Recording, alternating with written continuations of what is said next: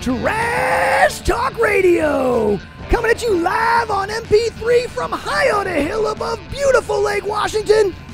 I am Lestro, and with me as always is the Guru. Yes sir, yes sir, yes sir, yes sir, yes sir, yes sir, yes sir, yes sir. And you know how this works. We're here to talk a little trash on the week's worth of sports. I don't know anybody except the Guru, and the Guru knows all. You know I know a little something, man. You know that I know a little something, man. Guru, it is episode 42, and we are in the studio bright and early today, but the World Cup final just ended, and vive la France! Bonjour, baby, bonjour. We're going to talk about the game, we're going to talk about France's young kids and the possibility of them doing this again, man, and again! Then, it's mid-season of the 2018 baseball season, so we've got CISCO from BaseHeads on the line to talk about. And he is the realest. CISCO the Realest to talk first half surprises and second half predictions with us on the baseball season. Then, in segment number 2, Guru continues the countdown to kickoff with his top 5 tight ends. Yes sir, yes sir, yes sir. Them tight ends, the new generation of receiving corps, baby. Then you know we got a very special 2-minute drill this week. And Guru, episode number 42 at Trash Talk Radio. Let's get it, baby. Let's get it. So Guru, we are here, as I said, early. Hey, man. Hey, we're here early because we had our French toast this morning, baby. We didn't have no Wheaties. We're not all about that American Wheaties cereal. We're about our Grey Poupon, baby. That French toast, baby. We figured we were up anyway watching the game. We might as well get in and get this through. Guru, how are you doing, man? It's good to see you. Man, I'm living a dream, man. Just living a dream. Don't pinch me, man. How was your week? Anything interesting? Dude, actually, it was kind of funny. You remember last week was what, the anniversary? Yeah. Guess what, this week? She left me, man. What? She went somewhere for the whole weekend, man. So I've been alone just watching sports. Right. Hey, the funny thing is, I told her I was all sad. I'm alone. Oh, my God. I can't believe I miss you, this, that. Luckily, I was happy as hell, man. Yeah, that's good. Hey, she better don't be watching this, but I was happy, man. I'm like, no, I have to worry about nothing but just sit down and watch my Francois, baby. My French, man.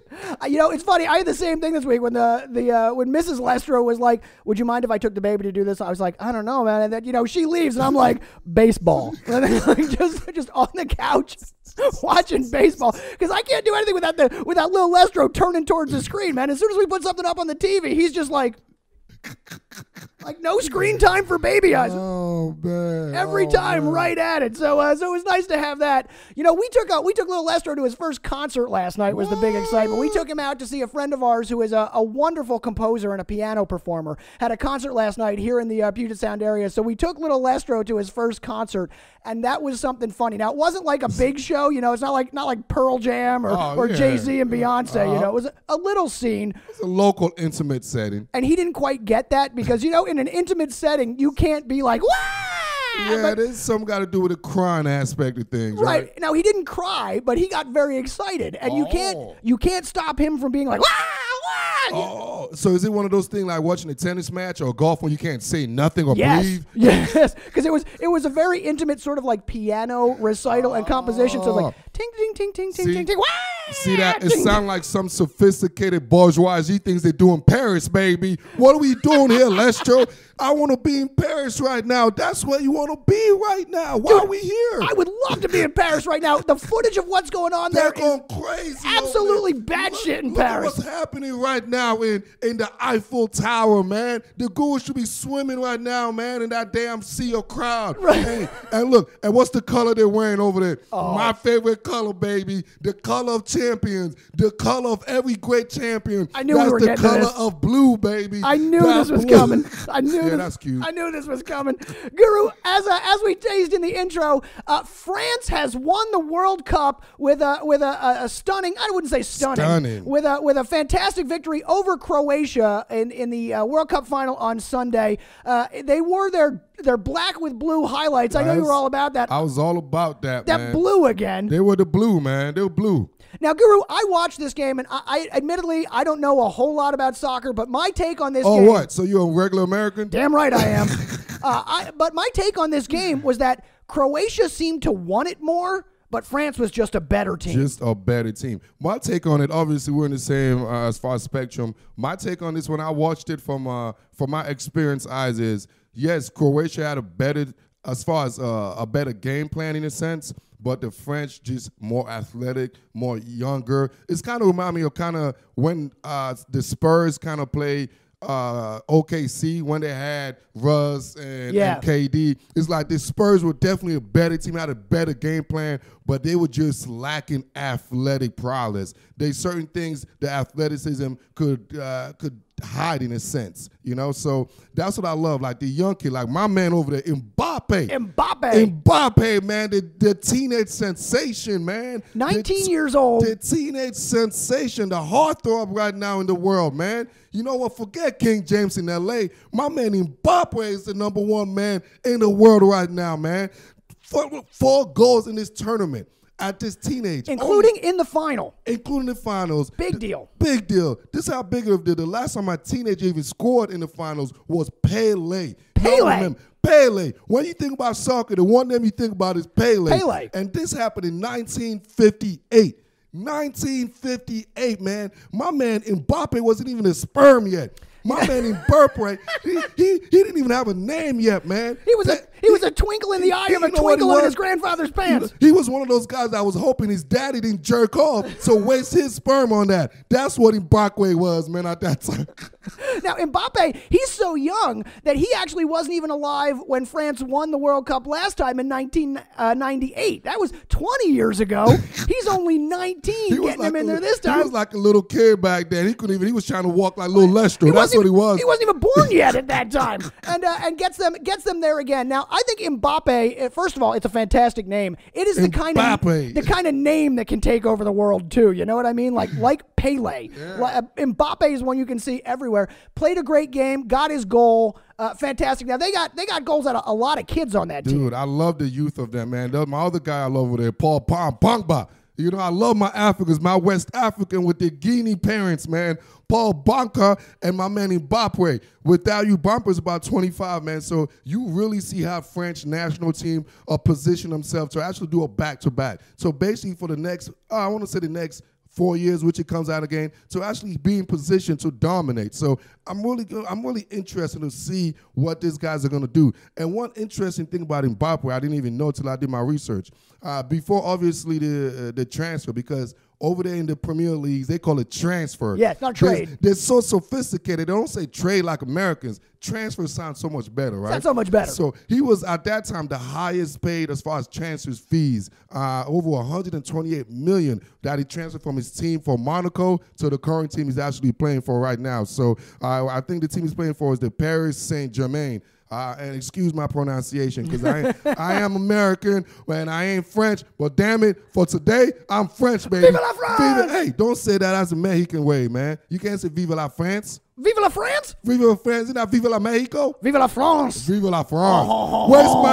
Where's my great poupon, man? Where's my French toast, France? Man, get me that check. I'll take francs. Hey, what's the France money over there? Francs. I'll take the francs too, man. Maybe they even use the euro. I'll take euros. Hey, man, I'll take it all, man. Send it down over to America, baby, and pay that taxes for me, man. Come on, Mbappe. You got enough money to send to the guru on TTR with.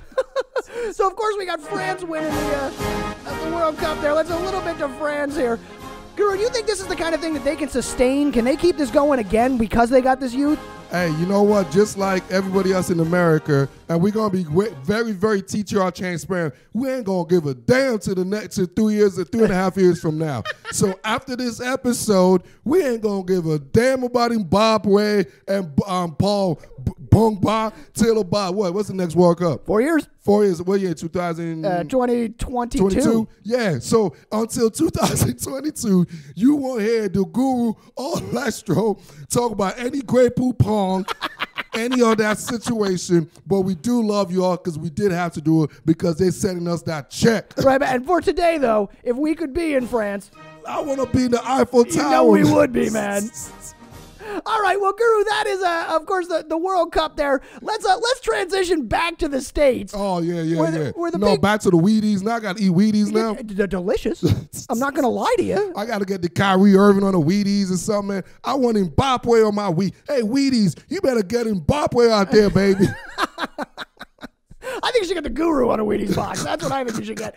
But Guru, let's transition back to the States because we're going to talk a little baseball here. It is the midseason in Major League Baseball, and I know it's not your thing, but this is the... Hey, man, it's not my whole thing, but I do like my Bryce Harper. I love my baseball guy because they get the ultimate check. What are you talking about? It's big not my money thing. Possibilities. So we got our CISCO the Realest from our BaseHeads show over there on World of Sports Network, the one I do every week where I get to talk baseball because you don't necessarily want to talk to all them base heads. But we're bringing CISCO the Realest in. So let's go to our call with CISCO the Realest. We're going to talk a little bit about those Washington Nationals of yours. We'll see what he thinks about how they're doing this year because I got to tell you, I'm not impressed because my Philadelphia Phillies are the number one team in that league. Again. Same old dog, just a different day. Shout out DMX, baby. All right, let's go to the phone call. Trash Talk Radio. TTR.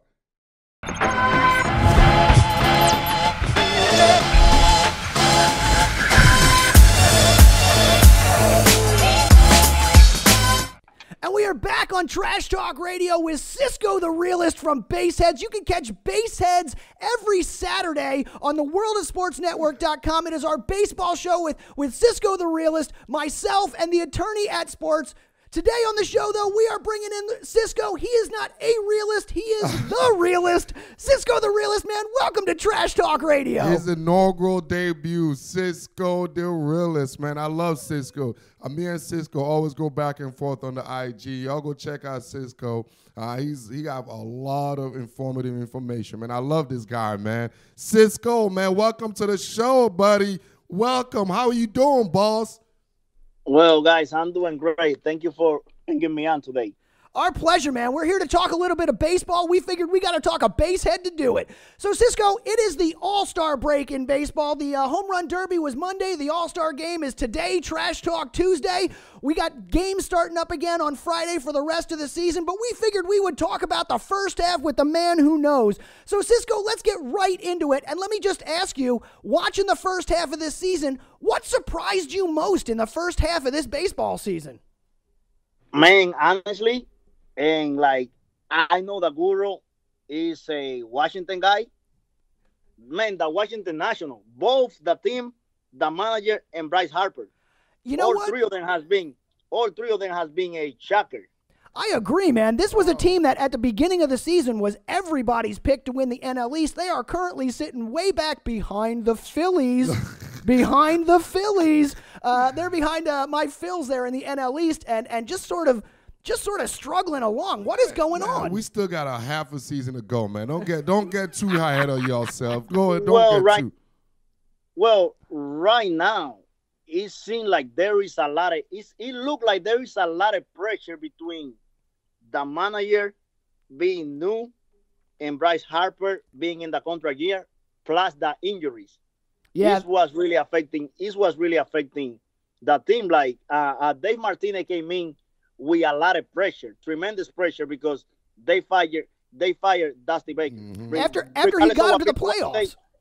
Regardless of what people want to say, he got into the playoff, and Dusty Baker is a legend.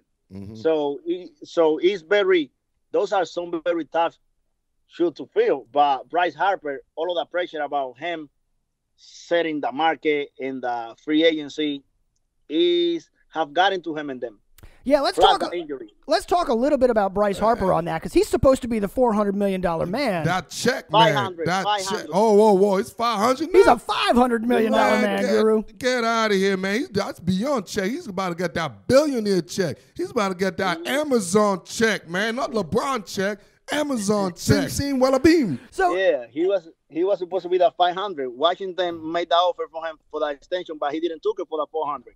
So I mean. So now what's going on with Bryce Harper? Do you think it's partially Martinez having him bat in that leadoff spot that he's doing, or what is happening with Bryce Harper? I think there is a combination of things. Like Scott Boras mentioned, is the chief. But if Bryce Harper is so good, he will make adjustment to that. And if he was as good as he's advertised. That's true. But this is the thing about Dave Martinez. If a guy is a struggle in the old baseball time, outside of this analytic BS, it would be you will have your best guy if he's struggling like that, hit him in the bottom, not hit him out front. Yeah, that's true. Now, Harper, this year, what it is that his average is down. His home runs and his power are still there. He's still got, 20-some-odd home runs, but he's not hitting for average, and you don't want your leadoff guy hitting home runs. You want him hitting for average. You want your boppers hitting middle. Every home run counts for at least 10 to 20 million. Right. All right? Every single counts for maybe 500,000. Well, Guru, so, what do you think? If I was Bryce, I'm thinking to hit 500 home runs. So I want that 500 million. Well, Guru, you know how it is. Chicks dig the long ball. But this is the thing. This is a man that he gets on base. He's not getting on base as he has in the past. He is striking out a lot more than he ever had. It's not only we are looking at the power numbers are there, but he's also struggling. He's not walking as much. And again, this is a man who never drove in 100 RBIs in his career, and he's not gonna do that this year. Not gonna do it this year. This is something serious for a guy who's gonna set the market. I mean, so Cisco, let me ask you this, man. Are we looking at in a surprise? The Nationals and Harper are one of our surprises for the year. We're gonna get your predictions later, but can the Nationals turn this around, or should they trade Harper now? Should they just clean slates? They are not gonna turn it around for that. Not because they are not capable.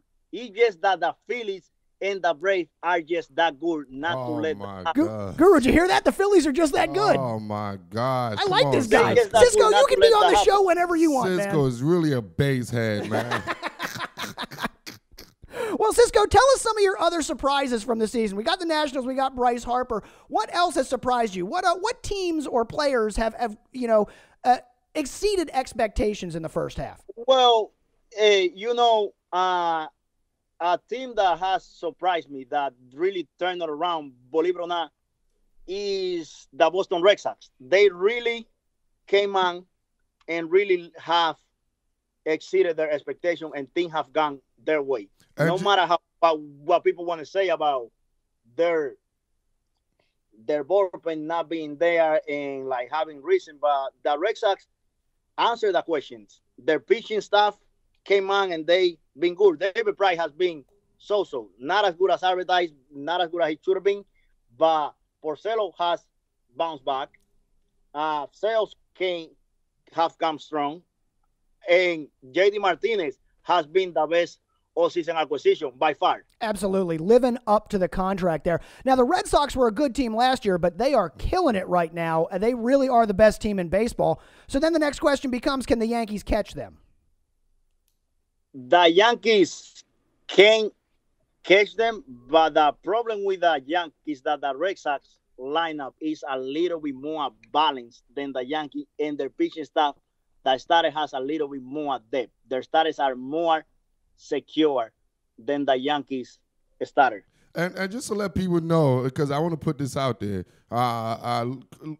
Cisco, where are you located regionally?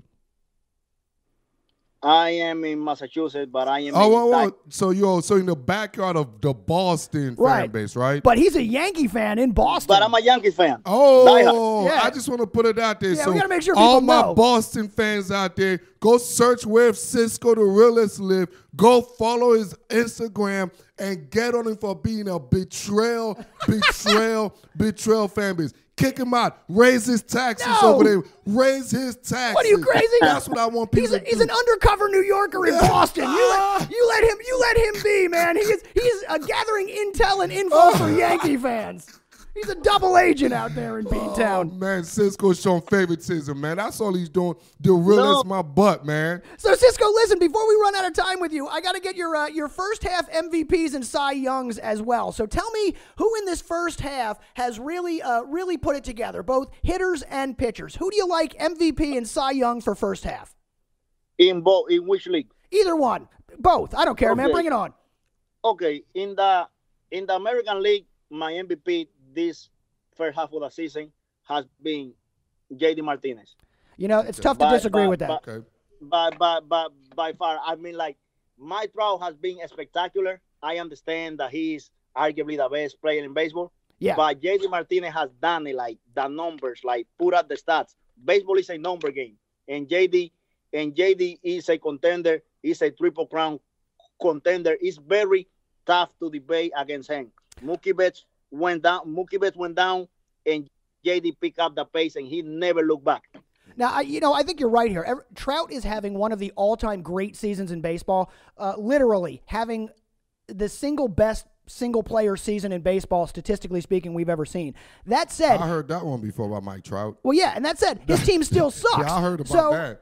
JD Martinez, while maybe statistically not having the season that Trout has certainly been more valuable to the Red Sox because it's Martinez, like CISCO says, stepping up when Betts went down and living up to that contract that has allowed the Red Sox to be the best team in baseball this year. So I think that's a great pick. How about your Cy Young for the first half of the season in the AL? The AL.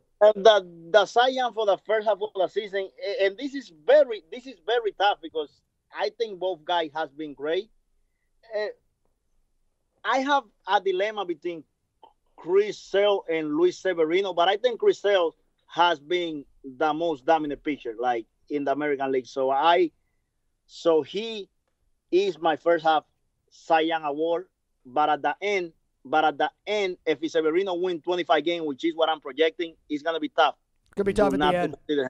Now, not to consider. CISCO, we just got the high sign from our producer saying we got about 5 minutes left. So let's get. I want to squeeze. Hang on, let me get your NL MVP and Cy Young before we move on. So give me your NL Cy Young and MVP. Well, my NL MVP, he hasn't let me down, has been Nolan Arenado. Never lets you. All right, so I got to tell you, I got to jump in here. CISCO, at the beginning of the season, on our season preview in BaseHeads, was talking Nolan Arenado as being one of the best, if not the best players in baseball, and he was right. So go ahead, CISCO. This is your time, Cis. Another guy that's been challenging him, believe it or not, is Javier Baez. Javier Baez been challenging him for that. Over on the Cubs. That award. Because him and the Cubs have emerged. Yeah, now they've showed up in first place. They were out for a while. And I got to tell you something. Javi Baez has stolen home base twice this year. I love a dude that steals home, especially twice. So I happen to enjoy watching him play more than I like Arenado, but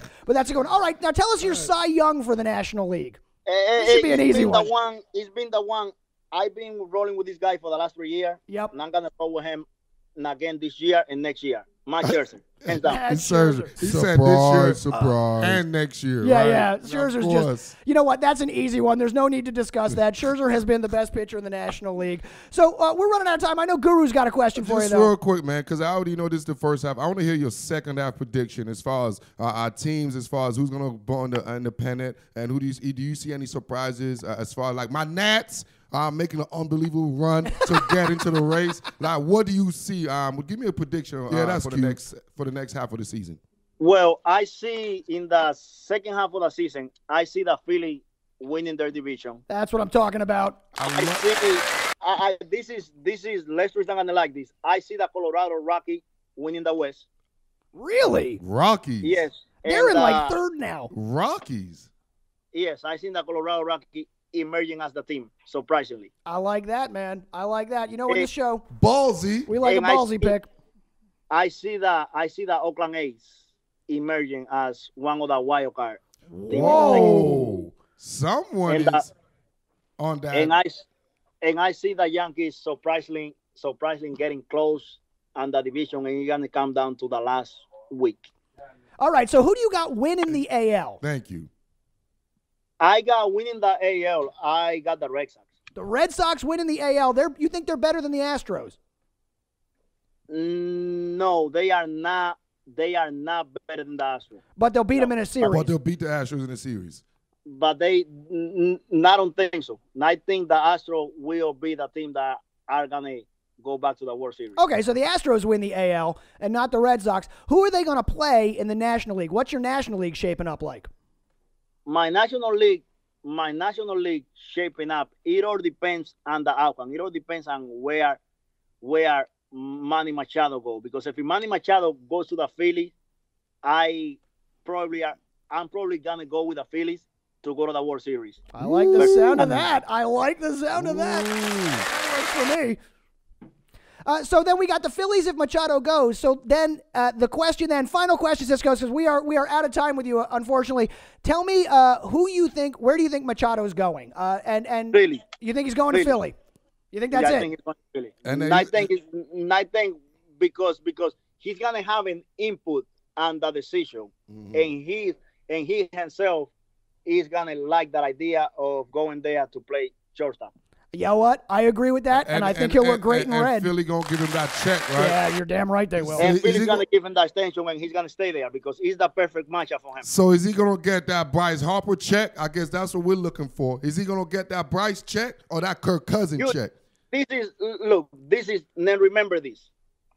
If he goes to Philly, he's probably gonna set the market, and not only that, he is going to live up to his contract. Woo! Might not produce the way that people want him to produce, but when it comes to get for him to go there and do what he got paid for, he's gonna do that. All right, I love the sound of that. Cisco, you made this Philly fan very happy, my man. That is our time with Cisco here, buddy. Cisco the Realist. He's not a realist. He's the realist. You can find Cisco the Realist on Instagram. That is Cisco the Realist EST. Look for Cisco, CISCO, the Realist EST on there. Cisco, my man, you can catch him every weekend on Baseheads with me and the attorney at sports. Thank you for joining us today on TTR, Cisco. Yes, sir. Yes, sir. Thank you for inviting me. And we will talk to you again as this season goes on. You know we're not done with this baseball stuff for the year. Cisco the Realest. I love the Realest because every realist we had in this show always went against my DMV Washington teams, and I always have the last laugh. You know, just like that. I always have the last laugh. So Cisco, I will see you in late September, baby. We'll talk late then. September. All right, my brother. Take care. Thanks, Cisco. We'll talk to you again. All right. Bye.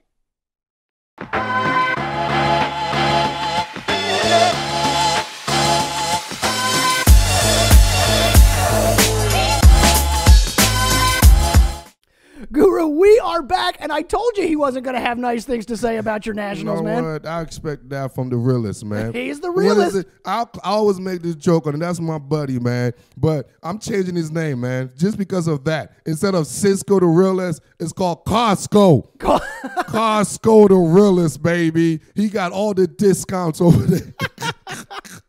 Our thanks to Cisco the Realist from Baseheads for talking baseball with us. We got to take a quick break on here on Trash Talk Radio. We're going to be back with segment 2. Guru, you've got your as the countdown to kickoff continues, you've got your top 5 tight ends going in this year, right? If you all remember, last year, who caught the game-winning Super Bowl time pass? What position? Tight end. The tight end, baby. Actually, quarterback. I think caught with the Nick Foles.